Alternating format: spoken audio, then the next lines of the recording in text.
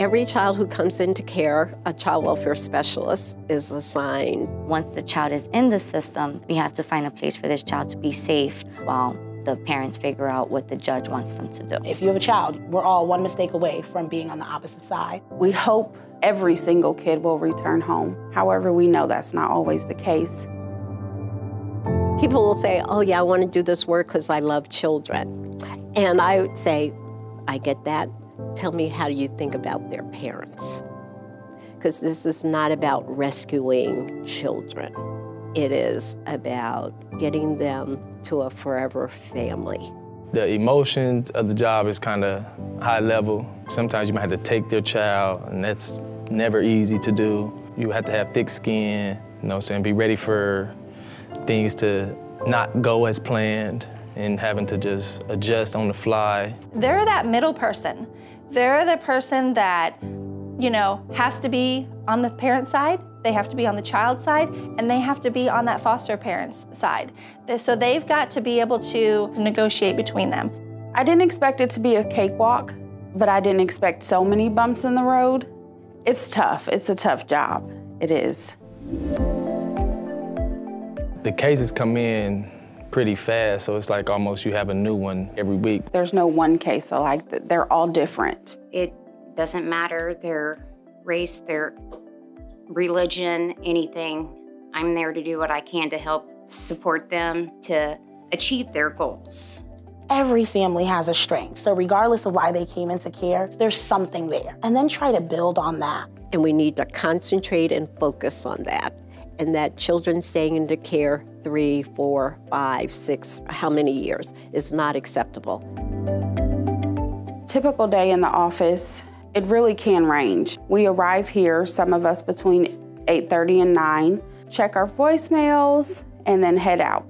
And when we're heading out, we could be going to court, we could be going on visits, we could transport kids to school or doctor's appointments. We've done grocery shopping. We're to make sure all the kids are safe and the parents have every opportunity to succeed.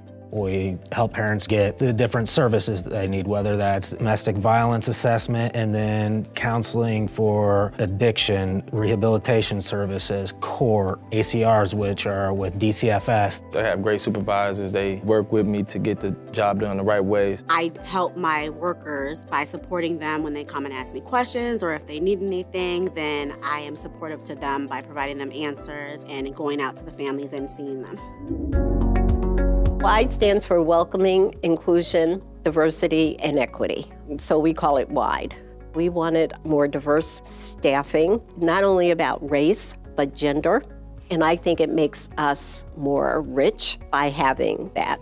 We also wanted to be committed in 2 areas: race equity, because there were very disparate outcomes, not only within Lutheran Child and Family Services, but within the state of Illinois child welfare system, as well as nationally. Children of color stayed in care a lot longer, and fewer had forever families.